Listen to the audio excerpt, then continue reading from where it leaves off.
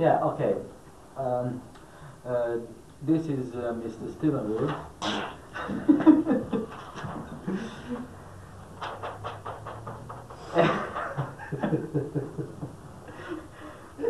Is this being recorded? Yeah.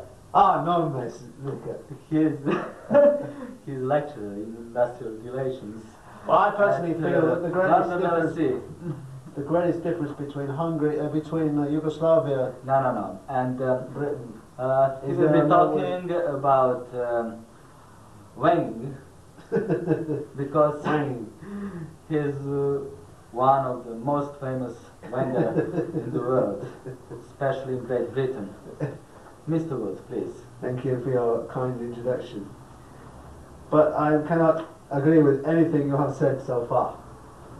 Right. The man in that disc jockey in the club last night was clearly a very big wanker. You sure? Yes.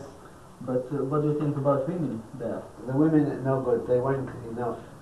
Really? They wank so much they don't need men.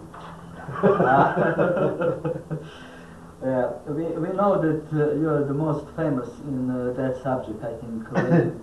And can you tell us something about wanking in London, especially, and in Great Britain? Yeah? No. Why? I think that you went all over the world.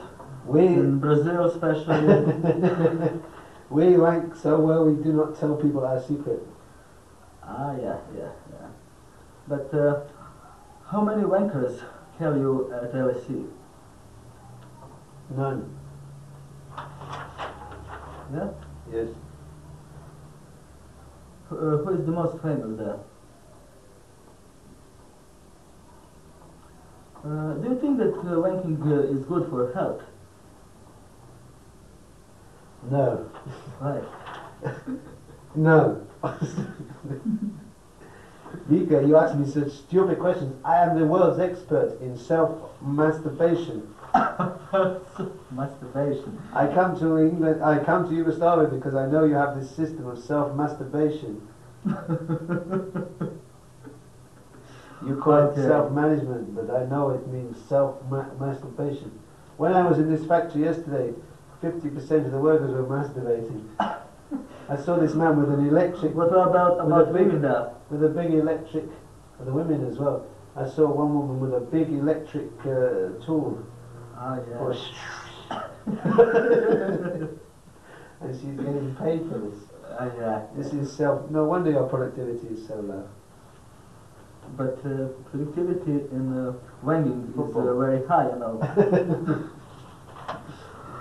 Okay, thank you very much. We are very glad to meet you, especially to meet such a great expert in wanging, especially wanging in industrial relations, okay? Yes. Okay, thank you very much, and see you next year again, okay? See ya. You have a stain on your throat.